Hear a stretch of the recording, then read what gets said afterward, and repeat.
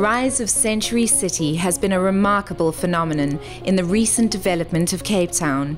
In the last decade alone, since the Rabie property group acquired all of the undeveloped land in this 250-hectare precinct, along with a basket of development rights for commercial, residential and retail land use, the number of residents and daily visitors has risen exponentially, with over 3,000 occupied homes and over 500 businesses now established in Century City.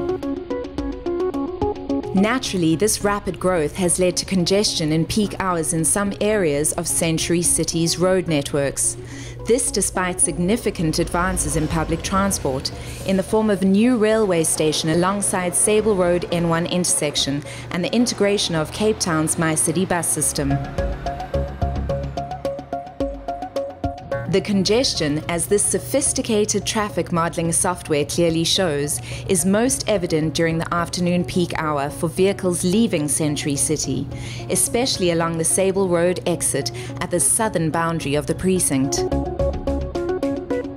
Typically, a fairly long queue of cars tends to build up along Century Boulevard, leading into the traffic circle near the Coliseum building.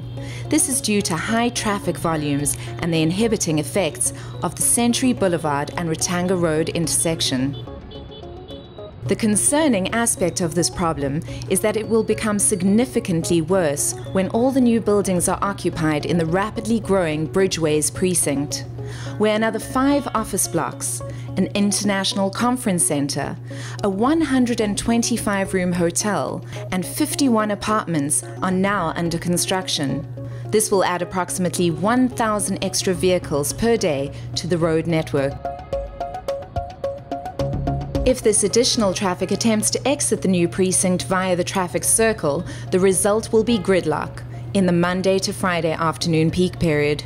This extra traffic would also aggravate another problem in the vicinity.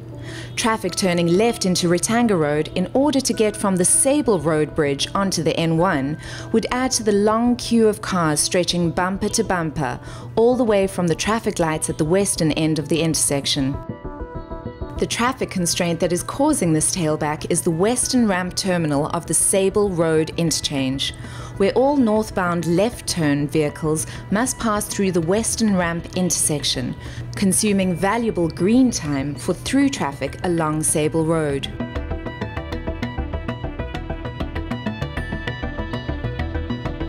To solve these problems, Rabie and the Century City Property Owners Association have proposed an 18 million rand road upgrade that will prevent peak hour gridlock and greatly alleviate the Sable Road tailback. The first element of this solution is the creation of a new exit point from Century City, allowing traffic from the Bridgeways precinct to flow directly into Sable Road. This exit-only traffic gateway will immediately remove the gridlock situation that would be caused by vehicles trying to get onto Century Boulevard from the new precinct, significantly reducing the build-up of traffic entering the circle from the Canal Walk side. The new exit will free flow onto a continuous eastbound left-turn lane, taking traffic directly onto the northbound service lanes of the N1.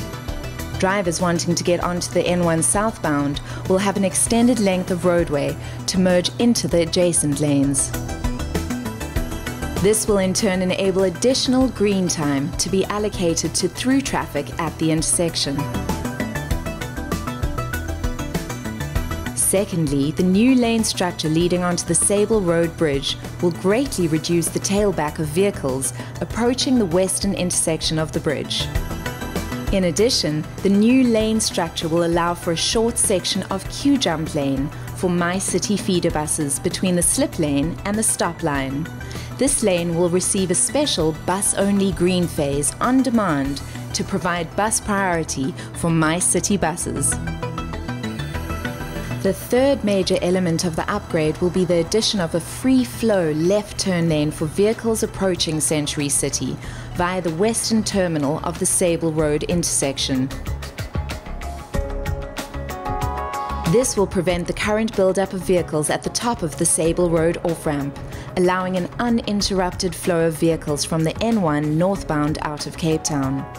This will in addition allow more green time for through traffic or right-turning vehicles.